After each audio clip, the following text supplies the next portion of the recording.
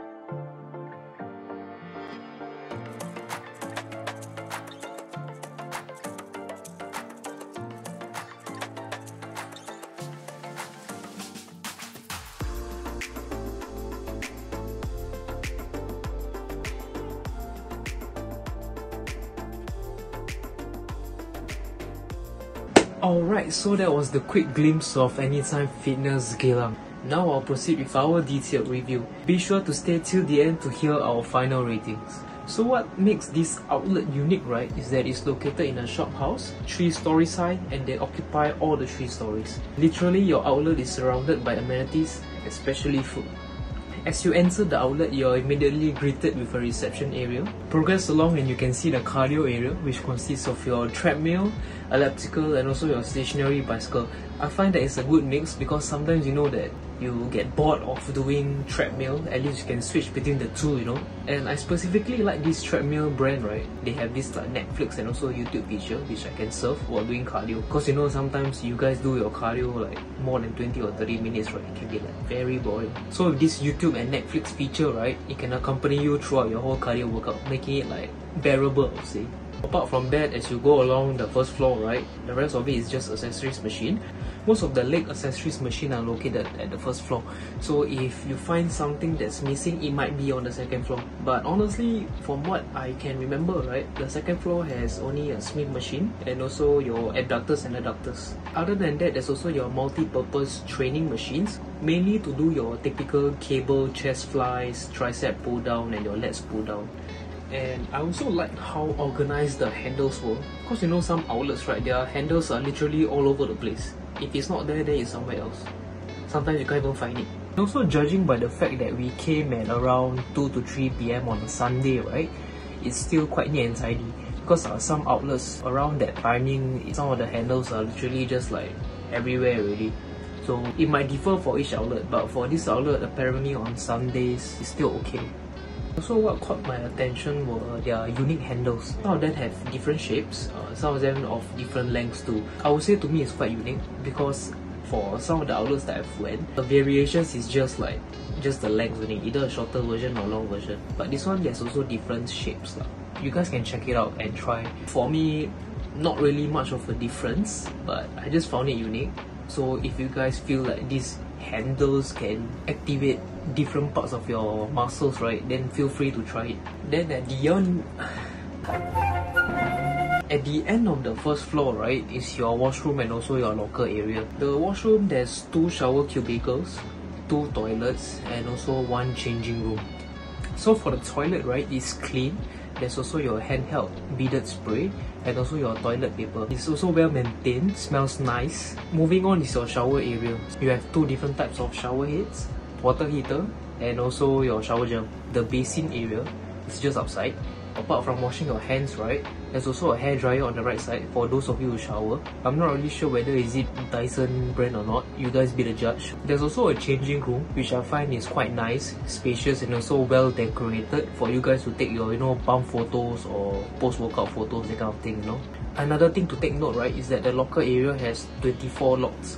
So bear in mind that during peak hours, you may not have a space to put your bag. If you are in dire need for pre or post workout consumables, there's also a vending machine just beside the locker area. You can enjoy your consumables by sitting on that indoor dining area, which is beside the vending machine. And that's it for the first floor.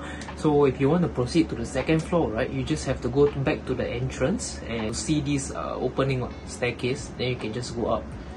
While you're making your way up, right, you'll notice that there's a poster of the staff members. If you have any inquiries, you can just contact them. Upon entering the second floor, the free weights area is on your right. You'll see the fixed barbell and also the dumbbell rack. Slightly ahead is your power rack.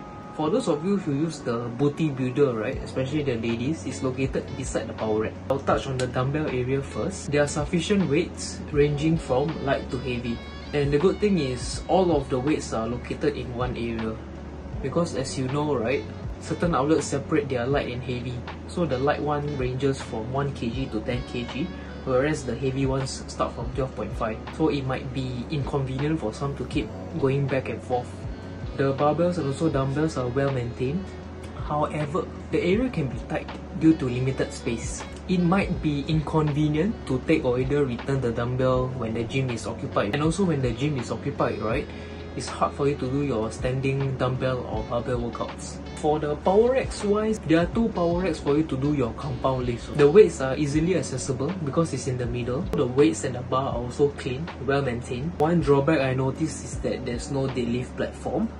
For those of you who are uncomfortable on deadlifting on a rubbery surface or maybe a constrained space, it might be very awkward for you all. I don't know about you guys, but that's what I feel sometimes, because sometimes if you are very used to deadlifting in open areas, because most gyms, right, the deadlifts area are quite open. When you suddenly deadlift in a platform or in an area which is quite enclosed or quite tight, right, this might seem off or feel a bit awkward.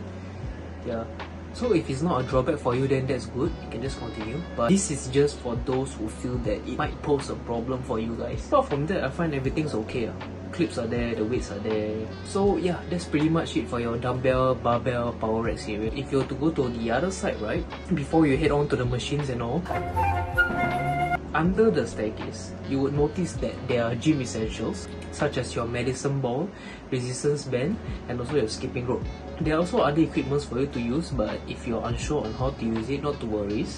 You can either ask the staff or you can attend the classes, because some of the equipments are used for their classes. I will give you the class details later. As you move on from the staircase area, the rest of it are your accessories machine and also your Smith machine. The rest of the accessories machine are mainly for your chest, your back, and also your arms. Other than that, for legs is only your abductors, adductors, and booty builder. Then let's go on to the third floor. At the very top floor is a spacious functional area, sort of a balcony platform overlooking the power rack of the second floor. The functional area, right, is nicely decorated with skylights. At that time, there were no classes going on, so we did our warm-ups there. I would say that this area is very good to do your warm-ups as well as your bodyweight training, because there's also a sense of privacy over there. On top of that, they had a bunch of step platforms, kettlebells, foam roller, as well as an ergo and abs bench. This is where the group classes are conducted. The group classes, right, there's not only one type of classes, there's also multiple types of classes. I'll show you guys the classes right now. You guys can pause and also take a look and slowly read the classes that this outlet has to offer.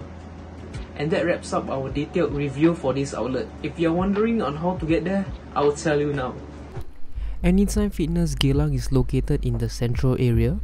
We recommend taking bus or the MRT instead of driving because there are limited parking lots. There are no multi-story car parks there.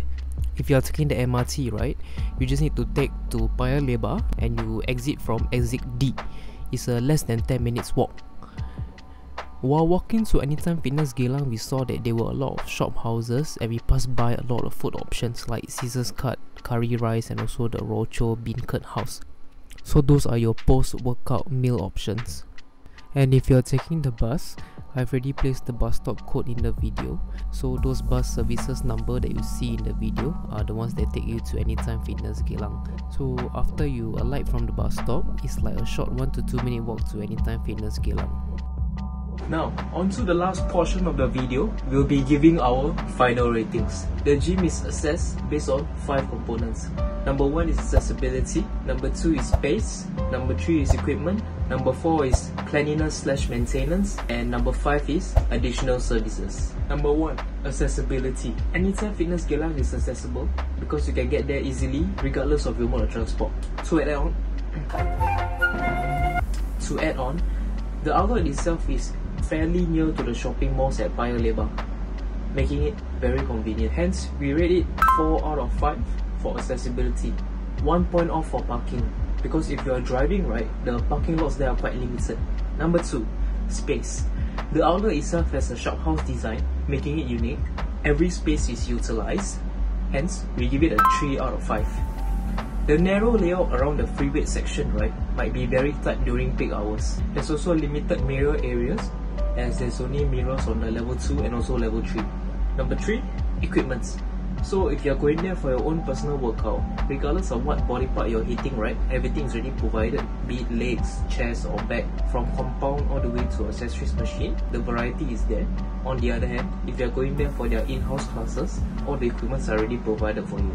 So in terms of variety, that condition is already fulfilled. The equipments are well maintained, fairly new, and also not broken. So for equipment, we'll give it a 4 out of 5. 1 point off for no deadlift platform. Number 4, cleanliness. The washrooms are clean and also well maintained. Throughout our whole workout, be it at the first, second or third floor, right, we didn't see any dirty areas or any dirty equipments. So with that, 5 out of 5 for cleanliness. And lastly, number 5, additional services. This is the greatest variety of classes we have seen so far. When we were there, the membership consultant was actually quite friendly. He explained everything that we wanted to know. We'll give it a 4 out of 5 for additional services. And that wraps up our review for Anytime Fitness Geylang. I hope you guys found this video useful. Once again, thanks for watching and I'll see you guys in the next video.